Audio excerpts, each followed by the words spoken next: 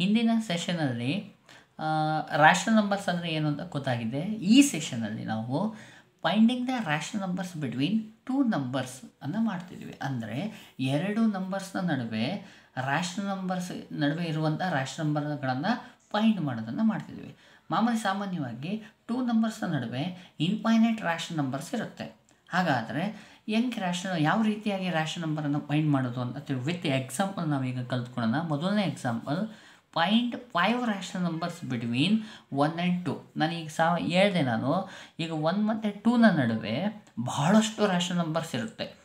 ಹಾಗಾಗಿ ಅವ್ರೇನು ಹೇಳಿದ್ದಾರೆ, ನಮಗೆ 5 ರ್ಯಾಷನಲ್ ನಂಬರ್ಸ್ಗಳನ್ನು ಮಾತ್ರ ಫೈಂಡ್ ಮಾಡಿ ಅಂತ ಹೇಳಿದ್ದಾರೆ. ಅಂದರೆ ಫೈಂಡ್ 5 ರ್ಯಾಷನಲ್ ನಂಬರ್ಸ್ ಅಂತ ಕೊಡ್ಬೋದು, 6, 7, 8, 2, 3 ಎಷ್ಟು ಬೇಕಾದ್ರೂ ಕೊಡ್ಬೋದು. ಯಾಕಂದರೆ ಇನ್ಫೈನೈಟ್ ಇರುತ್ತೆ. ಹಾಗಾಗಿ ಇದರಲ್ಲಿ 5 ರ್ಯಾಷನಲ್ ನಂಬರ್ಸನ್ನು ಮಾಡೋಣ. ಹಾಗಾದರೆ ಫಸ್ಟಿಗೆ ಸೊಲ್ಯೂಷನಲ್ಲಿ ಏನು ಮಾಡೋಣ ಅಂತ ಹೇಳಿದರೆ,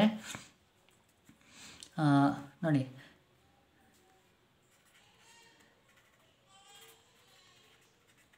we want to find how much rational numbers? 5 rational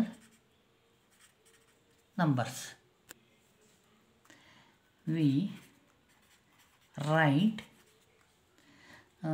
given numbers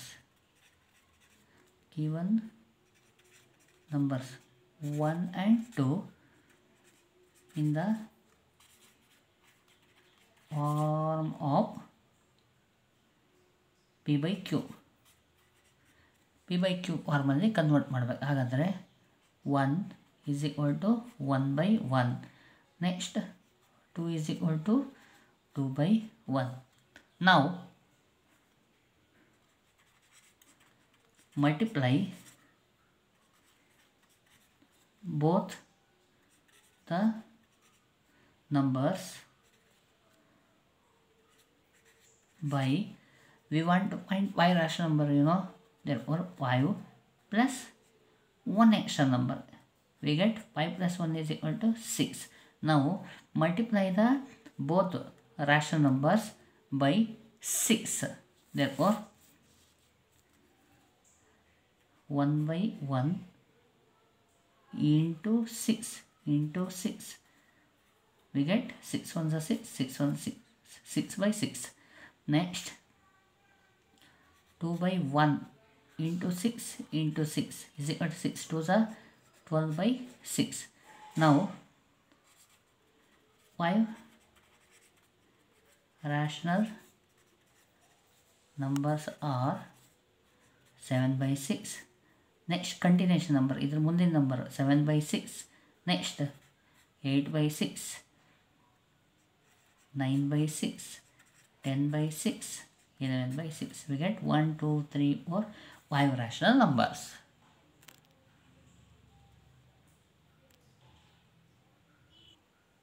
ಈಗ ನಿಮಗೆ ಗೊತ್ತಾಯ್ತಾ?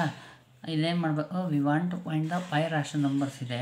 ಹಾಗಾಗಿ ಗಿವನ್ ನಂಬರ್ಸ್ 1 and 2 ಅನ್ನು ನಾವೇನು ಮಾಡ್ತೀವಿ, ಪಿ ಬೈ ಕ್ಯೂ ಫಾರ್ಮಿಗೆ ಕನ್ವರ್ಟ್ ಮಾಡ್ತೀವಿ. 1 by 1 2 by 1 ಆಗಿ.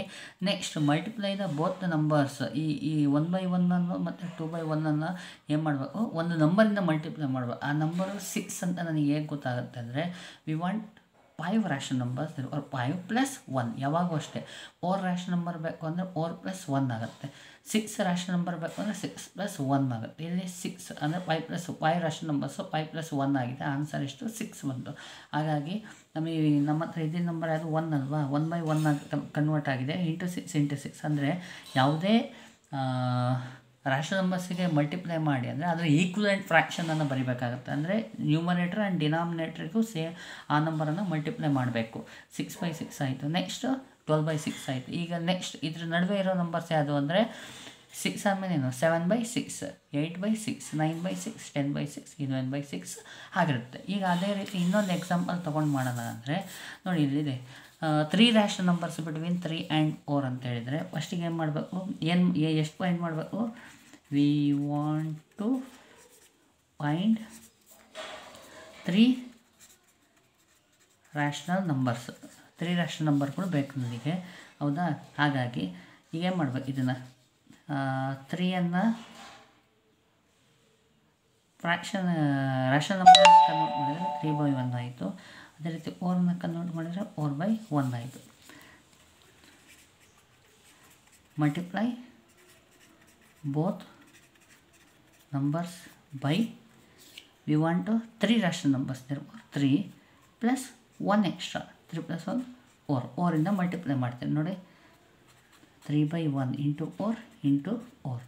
ಅದೇ ರೀತಿ ಯಾವುದು 4/1 into 4 into 4, we get 3 4s 12/4, 4 4s 16/4, 1s 4. Next 3 numbers are 3 rational numbers are